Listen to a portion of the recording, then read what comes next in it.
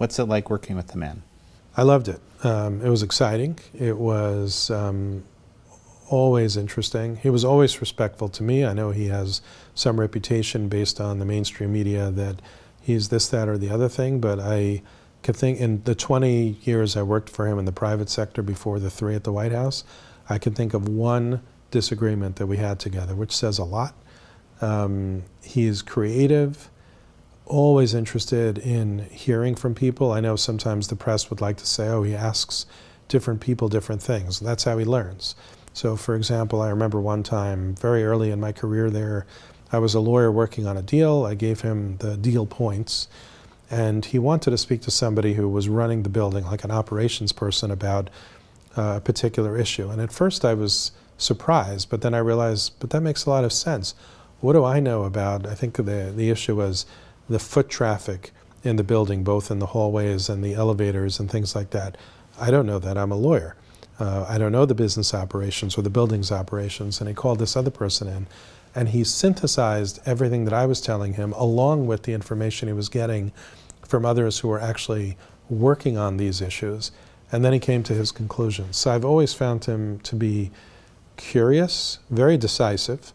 Sometimes he went along with my recommendations and other times he didn't. And just a really interesting synthesizer of information. If we came up with X, he wanted to know why we couldn't do 2X or 3X.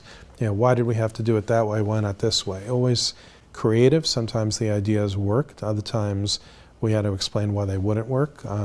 He might challenge us on when we push back, and we'd have a healthy dialogue on it. And then if he agreed with us, he would back off. And if he didn't agree with us, he would ask us to move forward with his direction, as is the right of a guy who was elected to be president of the United States. I thought the Abraham Accords were kind of a minor miracle while watching from the outside. It's certainly not something I was expecting to see.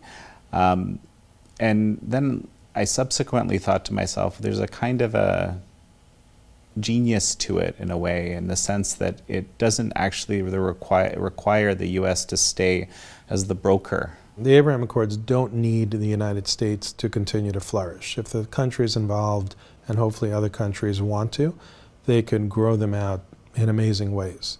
Having the U.S. on board and encouraging them and convening is certainly helpful, but they don't need the U.S. One of the ways we did damage until recently is President Biden's distance or perhaps disrespect of some of our key allies, including Saudi Arabia and even the United Arab Emirates. When you disrespect your allies and you let them think to themselves, maybe we can't rely on the United States anymore, that weakens the foundations of the relationship between the U.S. and its allies, and therefore it weakens things associated with the U.S., such as the Abraham Accords. I think President Biden has tried to turn a page when he went to visit Saudi Arabia, and I think he did turn a page with Saudi Arabia. I think there's many more pages to turn in that chapter, but he did the right thing going there, and hopefully we're past that. But we still have the Iran deal, right? If he signs an Iran deal that's similar to the Iran deal that was signed under the Obama administration, perhaps something worse. It's not going to be longer and stronger by all accounts, which is what they promised us, but it seems it's going to be similar or worse. That's also going to potentially rock the foundations of the region in many unhelpful ways. So I think back, you know, when people were upset about Jerusalem, the Jerusalem announcement by President Trump, the recognition as being the capital of Israel, that wasn't rocking the foundations of safety, right? That wasn't potentially putting people at risk. That might have put, you know, a bunch of crazy nuts to start some negative activity and try to create terror attacks or whatever. I don't want to make light of that, but that wasn't going to rock the foundations of safety and security in the region. The Iran deal will, and I'm a little bit surprised that the world went so crazy when President Trump recognized Jerusalem as the capital, but doesn't recognize the real tremendous security threat to the region, both nuclear and terror, from an Iranian deal with this murderous Iranian regime. And that's how the U.S. could play a negative role and undermine not only the Abraham Accords, but our relationships with our key allies. And the impact of that could be tremendous. I mean, you think we have oil problems now with what's happening in Ukraine, you know, between Ukraine and Russia. Imagine the kind of problems we're going to have if stability and security in the Middle East are rocked with a deal that doesn't make sense with Iran. And worse, if there is a deal and then Iran takes action through that deal, what's going to happen in, whether it's in a year from now or 10 years from now. It's a very, very dangerous game.